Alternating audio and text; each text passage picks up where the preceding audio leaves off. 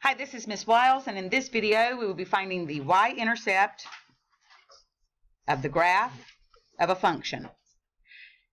Anytime you're looking for the y-intercept, you need to remember that what the y-intercept happens when x equals 0. Every single time, 100% of the time, it never fails. The y-intercept is the value of the function when x equals 0. So if the y-intercept is the value of the function when x equals 0, then your strategy for solving this problem without a calculator is to substitute 0 for x and evaluate the function. When we substitute 0 for x, we take the function that we have.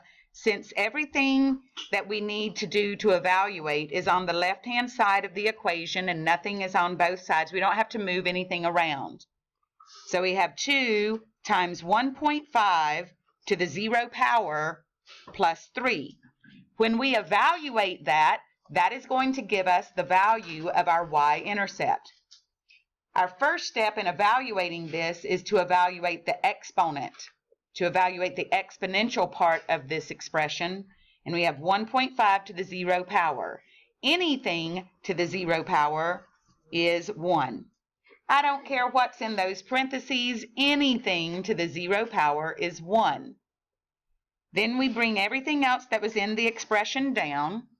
The next step in evaluating an expression is to multiply. After you've taken care of the exponents, you multiply or divide in the order that you see it in the problem.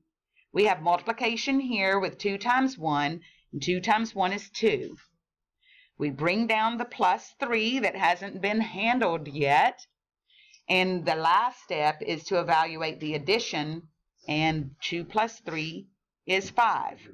The y-intercept of this graph is 5, and that's just how you find the y-intercept.